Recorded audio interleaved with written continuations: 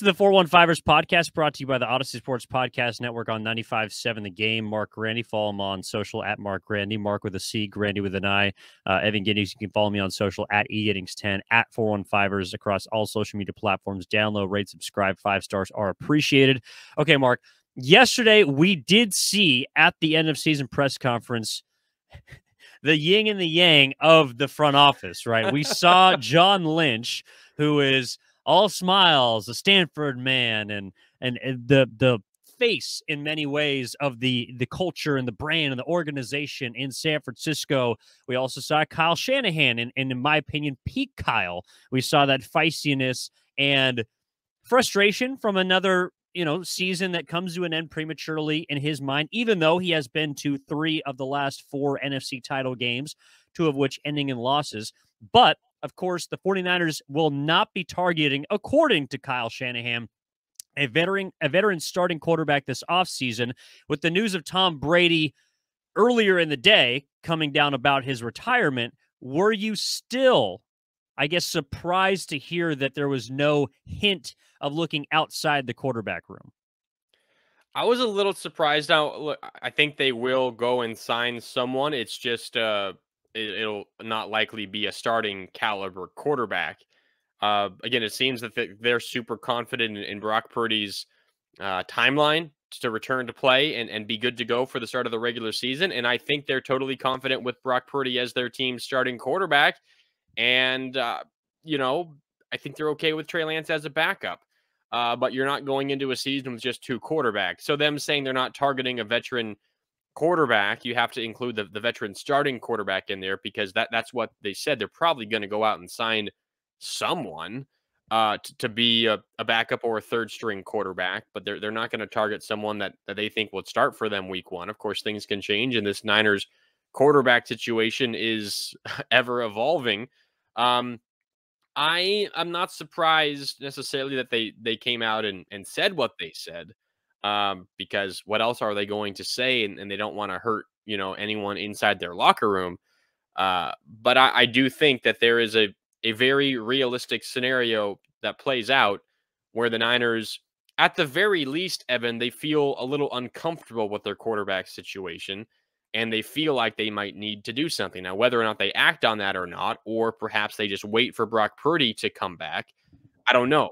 But I do feel like, I'll put it this way. The Niners made it seem like their quarterback situation was, all rainbows and sunshine. Is great. No issues. But they have a rookie 7th round quarterback with a torn UCL, and they have a 3rd-year quarterback who hasn't played much at all, who they traded 3 first-round picks for, who just had 2 procedures on his ankle. That is not a good quarterback situation. Any way you slice it, there's a very real possibility that Brock Purdy is fine, and he has a full training camp, and he plays week 1. But right now, Evan, in a vacuum, this is a really bad quarterback situation. There would be few teams that would trade for this quarterback situation right now. Again, things can work out, and they could be fine by the time the regular season starts.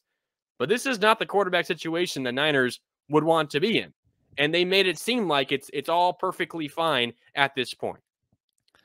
That gets my mind working, Mark, racing, so to speak. And it does create a hypothetical question that I think you would enjoy. I think the listeners would enjoy as well as the viewers on YouTube. Which quarterback room would you rather have? The 2020 in pending 2023 quarterback room as it stands right now, or the quarterback room coming off of the 2019 Super Bowl?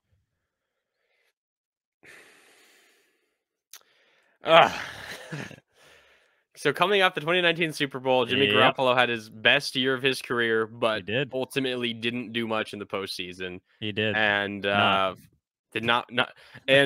not really his fault the first 2 games, considering the Niners just ran the hell out of the ball. And they didn't let him attack, Mark. They didn't unleash Jimmy Garoppolo. You're right. And then he didn't have the best Super Bowl. Of course, missing Emmanuel Sanders, which will go down as one of the most painful plays in Niners history. All right. I understand that play and why people are so frustrated with it. To me, The more damning throw of that game, and maybe this is revisionist history, but it always bothers me because I do hear that play brought up all the time for the 2019 Super Bowl. And this isn't about you as much as it's about 49ers fans.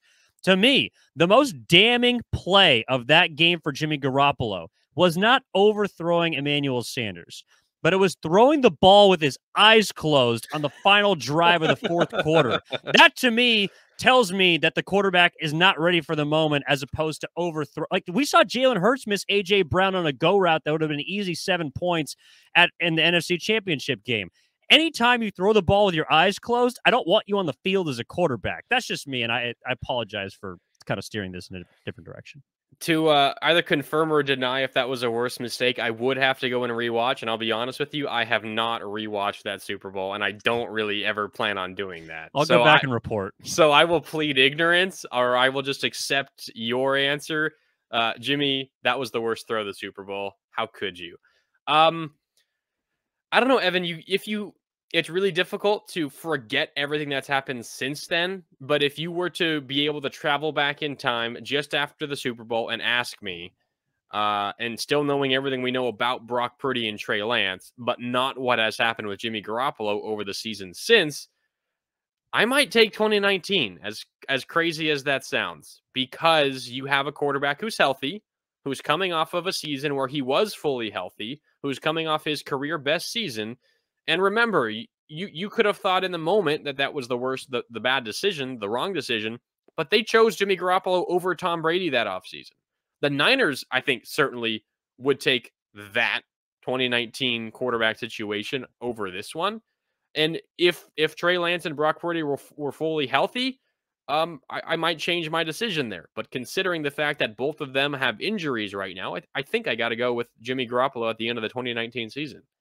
Yeah, I'm with you because to me it comes down to stability. But I also do believe that the question depends mostly on how much you believe in Trey Lance. Because optimistically, Brock Purdy will be back in 6 months or, close to 100% in 6 months. If he is not, and I think there's a greater chance of that than it sounds like Mark does. But regardless, Trey Lance might be forced into action at some point this season. And the way that quarterbacks have played out in San Francisco, odds are better than none that he will have to do so. So at some point, it does appear that Trey Lance is going to get a shot to start for the 49ers. At least that's how I see things playing out.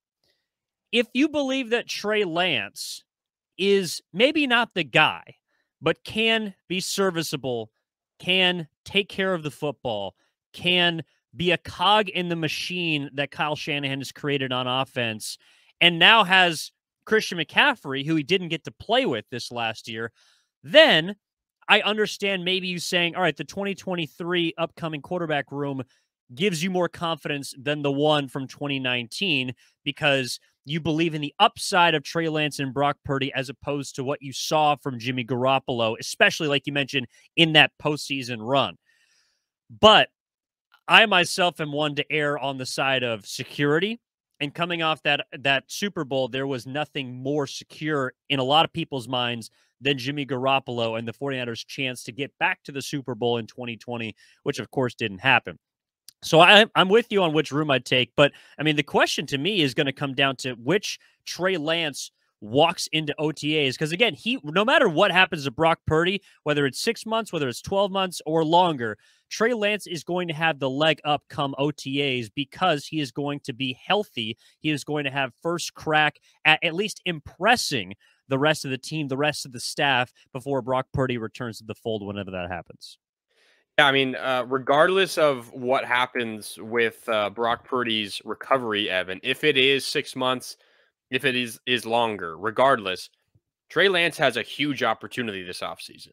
He's going to be the only quarterback that can work out for the 49ers, that can work out at all, that is under contract for the 49ers, assuming that they don't go and get any starting caliber quarterback all offseason until training camp starts. He's going to be the only, major guy competing in OTAs, all levels of OTAs. He's going to be the only guy that can hit the field with Brandon Ayuk for much of the offseason, with Deebo Samuel, with Juwan Jennings, with anyone, with George Kittle if he wants to. I know Kittle does a lot of his offseason trading, I think, in Tennessee. But Well, I'm and not last year sure. there was a lot of reports that Brandon Ayuk and Trey Lance had created Yeah. great chemistry in the offseason. So, I mean, this is an opportunity for Trey Lance to get better, prove himself to his teammates, prove himself to his coaching staff. And even if Brock Purdy is back for the start of training camp, perhaps those 6 months where Brock Purdy was unable to work out with his teammates while Trey Lance was, Evan, perhaps we see a shift in how the Niners evaluate their two quarterbacks. So this is a huge opportunity for Trey Lance, regardless of Brock Purdy's timeline.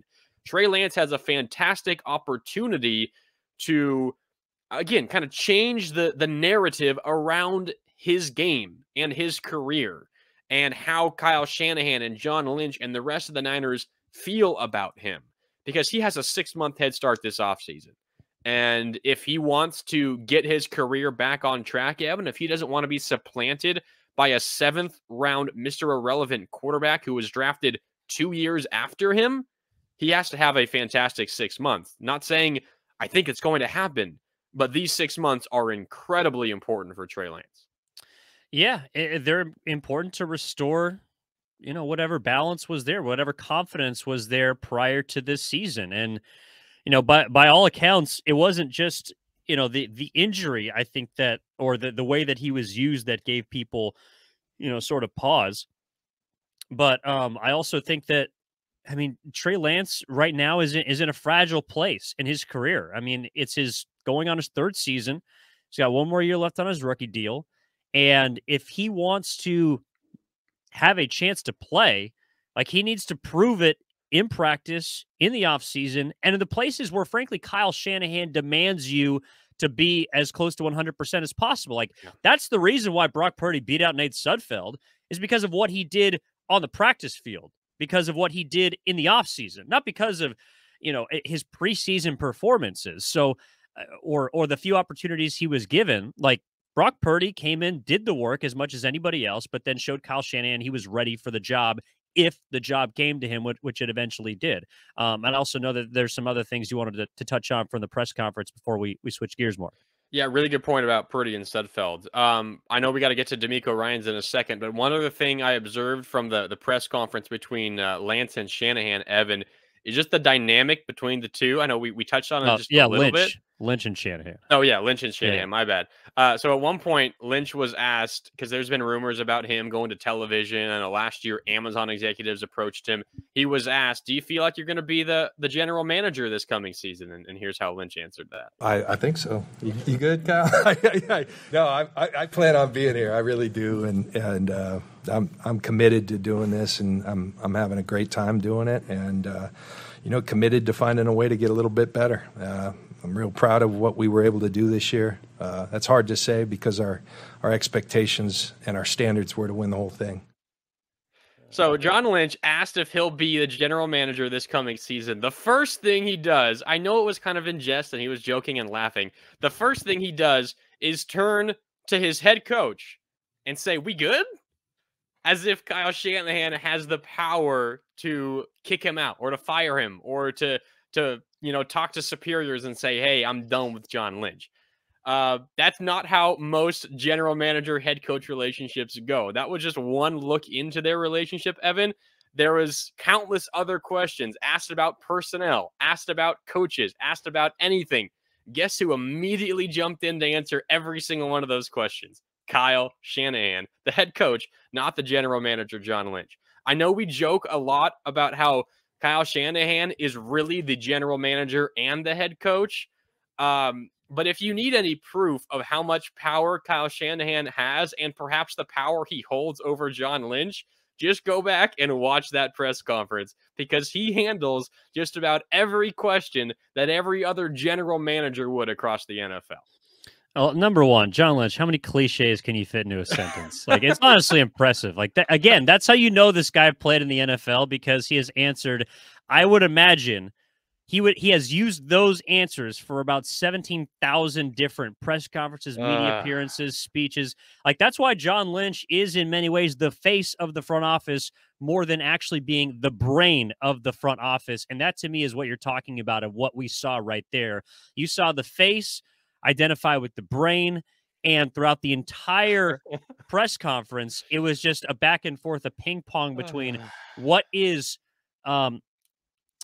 publicly going to be stated, and then what more so is actually going on between John Lynch and Kyle Shanahan. But I also think that's why the relationship works really well, because there's a mutual understanding of the power dynamic within that building, and both are comfortable with it, and both are comfortable with each other. I don't think we've ever seen any form of tension, at least publicly, between the two sides. And it sounds like behind closed doors, they work in a fashion that is good for both. And the reason why John Lynch feels comfortable saying, yeah, I'll be back. I love being a part of this organization. I have no problem with taking less or more off of my plate and taking less work to go do TV, which, by the way, he's very good at.